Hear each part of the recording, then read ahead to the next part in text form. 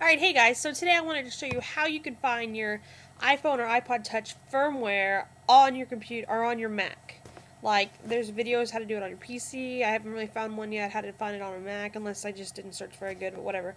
Anyway, so, like, let's say you plug in your iPhone and it says to update, but you have your jailbreaking it, and you don't want to, totally update it. And you can download it, of course, but then whenever you jailbreak it, you have to have the actual file, which you can download online, of course, but I mean, if you've already downloaded it through iTunes, then I suggest just going ahead and find it on your Mac. And how you do that is you go to your user folder, which right there mine is, then you go to library, and then you scroll down until you find iTunes, and you click on iTunes folder, and then right here is going to be all your iTunes stuff, or your iTunes stuff, and then right there it is, iPhone software updates, and I downloaded I just recently downloaded the 3.1.3 file, which I have the iPhone 3GS, so I can't jailbreak it right now, but that's the file right there, there it is, because like whenever you use the Pwnage tool, you have to have this file right here on hand, because it's not going to be able to find it. I mean, unless you put it on your desktop, then you'll be able to find it. But that's how you do it.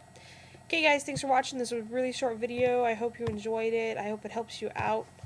Like, if you've already downloaded it through iTunes, why go and take the extra step or the extra time to download another file off the internet? Okay, thanks for watching, guys. Bye.